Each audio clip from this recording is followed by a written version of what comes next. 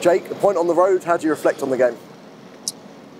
I think we need to take the positives out of whatever we can at the minute, especially a tough period for the boys personally, the club, the team. We're all as one, supporters, staff. So I think today, to stop the bleeding, stop the rot, decent point and a lot of positives. I thought we looked a lot more solid. But the boys, have been good recently. We just need that tide to change. So, how did it feel to be back in the team? Yeah, no, great. It's great. All I want to do is help the team. Been brought in to help the team one way or another, and it's lovely to be back out there.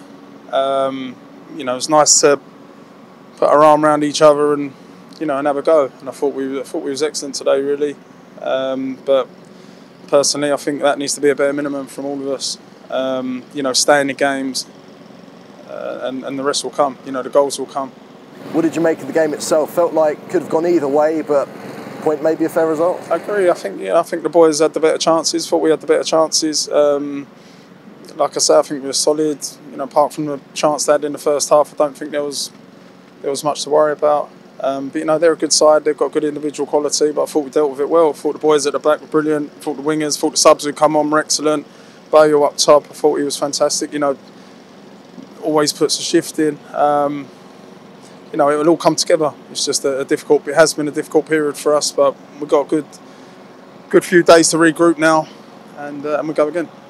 What do you make of that support today? 2 long away trips this week, but the supporters have come out in big numbers.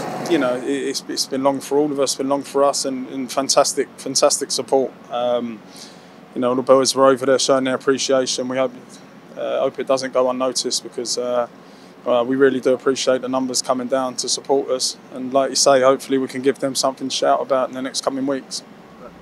Thanks very much. Cheers.